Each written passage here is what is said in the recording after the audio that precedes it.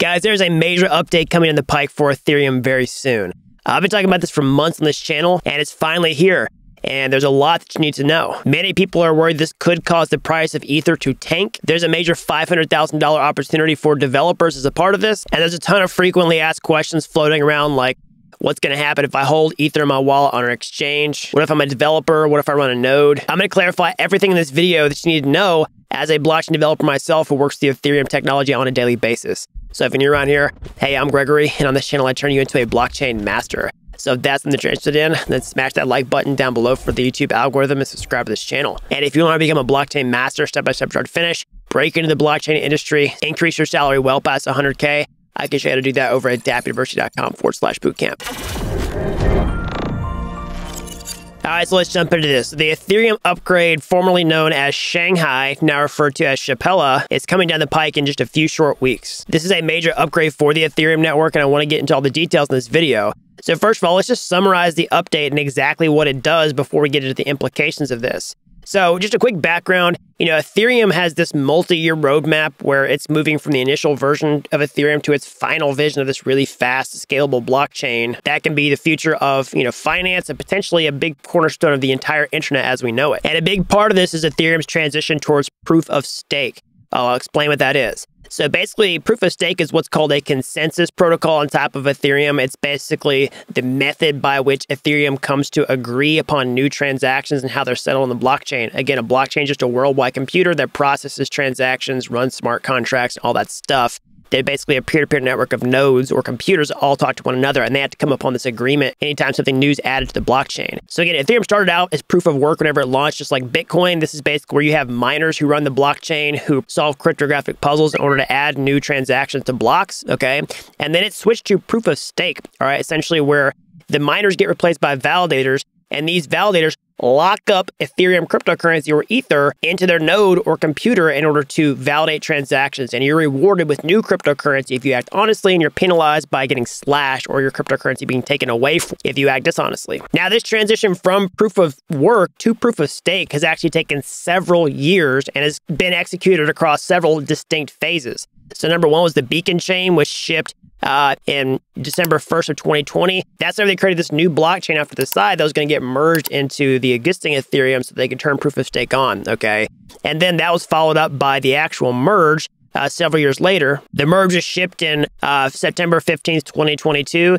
This is when these two blockchains came together and proof of stake was actually turned on. Now, Ethereum did turn on proof of stake, but this was not the completion of the actual transition. There's a few things that are left to be accomplished, and that's the main reason for this most recent update. The Shapella update is to mostly wrap up everything that's left undone for Ethereum's transition from proof of work to proof of stake. Most notably, enabling ETH withdrawals from people who have staked it at any time between December 1st of 2020 and now. This is the biggest part of the update that people are paying attention to, okay?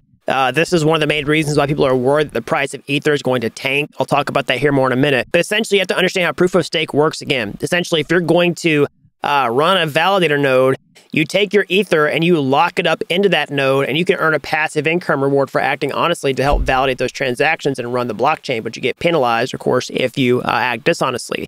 Now, again, whenever we launched the beacon chain, we set this separate blockchain off to the side. And if you were going to run a validator, what you had to do is take your Ethereum cryptocurrency or Ether, send it to that beacon chain, okay, and then lock it up in your validator. And all of that Ether was illiquid, okay, until after this new update, Shapella update, is going to happen. So basically, one of the biggest deals about the Shapella update is all the ETH that's been locked up from December 1st of 2020 till now, like 2.25 years, is now going to be free to withdraw and potentially hit the market. And this is true for everybody who's participated in staking Ether really in any way, unless you're talking about liquid staking, okay? So if you run a validator node and you locked up your Ether, now you'll be able to get it back if you want to, or if you'd stake, Ether on a centralized exchange like Coinbase, for example. A lot of those exchanges still had the agreements where, hey, we can't get our ETH back for you, and so for that reason, you're not going to be able to get your ETH back, but you will be able to after this upgrade. All right, so when's this going to happen? Well, it's going to happen approximately on April 12th of 2023. And the time of recording this video, that's just a few short weeks away. Okay, so now I want to dig into one of the most important questions people have is like, what's going to happen with the price of Ether after this update? Because again, the big worry on the street is that everybody who's locked up their Ether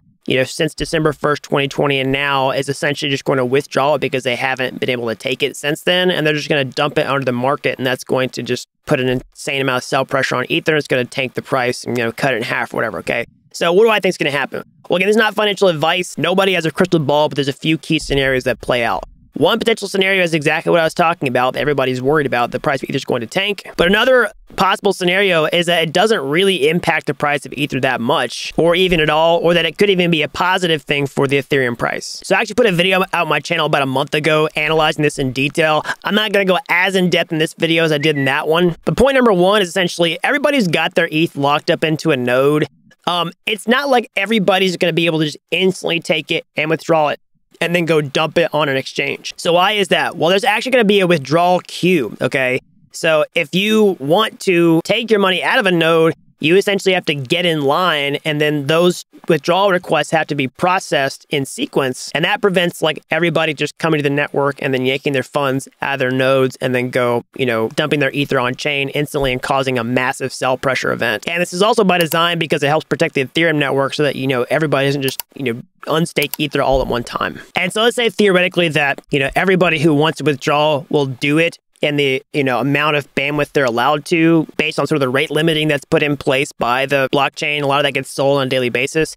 Well, the amount of ETH that would hit the market every day is still not really enough to just absolutely tank the Ethereum price in the same way that something like, the FTX collapse would have. And the last big issue here is that a lot of people who, took this risk of locking up their Ether into a node and went through all the pain in the butt headache of setting up a node and running it and maintaining it, that's a lot of work. And a lot of those people have a much longer vested interest in the future of the Ethereum network. And they're not really the profile of somebody who's just looking for a really quick short-term opportunity who wants to go take out their Ether and now just dump it after they went through all this work. And especially since the Ethereum price is not much higher than it was when this upgrade went live in December 1st of 2020. Now, a few quick counterparts to that is, the markets are going to ultimately decide what happens to the price of Ether, regardless of what the behavior of the actual validators is. If the market thinks the validators are going to get spooked, then we could see some sell pressure on the Ethereum price, even if they're not the ones causing it. And it's really common for these big upgrades in crypto to be a buy the rumor, sell the news situation, where essentially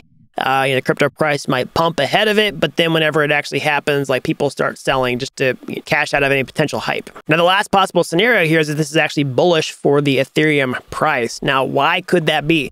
Well, essentially, now that Ethereum is going to be liquid whenever it's staked into a node, you could get a lot more people jump into this and start running validators, especially institutions, because now they can buy ETH below its all-time high price and then spin up validators at scale and start earning yield on this asset that has a ton of potential future upside. And for this reason, it could attract a lot of people into this space who formerly may not have been doing this because they don't want to lock up their Ether and not get it back. And if you combine that with all the positive sentiment shift that's happened in the cryptocurrency space, really since the beginning of the year, and the thought that we could be at the beginning of a new bull trend, then all those things could be a perfect storm for a lot of tailwinds that could push Ethereum towards the next crypto expansion. All right, so now let's talk about the big $500,000 opportunity on the table for anybody who's technical, anybody's developer who can help out in this transition for the Shapella upgrade. Well, this really comes down to Ethereum's bug bounty program, okay? So pretty much all the time, Ethereum has an open $250,000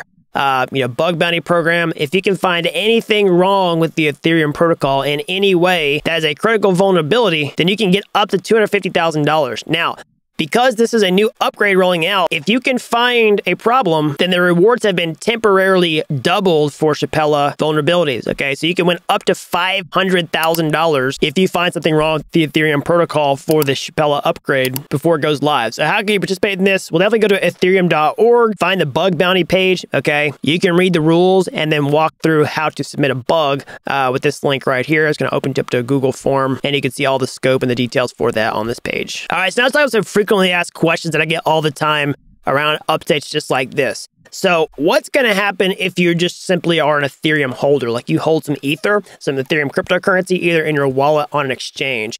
Well, really, there's nothing about this update that's going to affect your Ether balance in any way. You don't have to move wallets. You don't have to move anything on an exchange. As long as you just keep your funds in one spot, theoretically, nothing should change. Now, that also means you're not going to get any free coins out of this. There's no airdrop.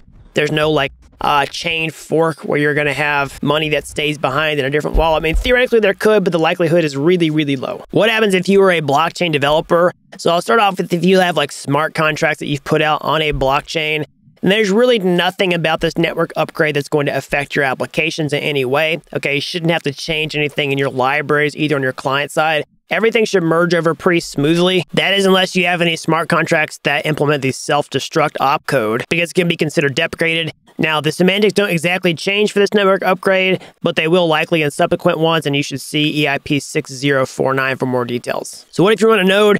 Well, if you are a non-staking node operator, all you need to do is update your client. You can check that out on Ethereum's blog. If you're a staker, what you need to do? Well, you need to make the upgrade for your beacon node and also your validator client. You can see all the directions on their site here. And if you want to walk through the withdrawal, like how do you do that? You can check out the withdrawal FAQ for more instructions. But make sure you actually do the upgrade, because if you don't, you'll be stuck on an incompatible chain. And you won't even be able to do things like send Ether.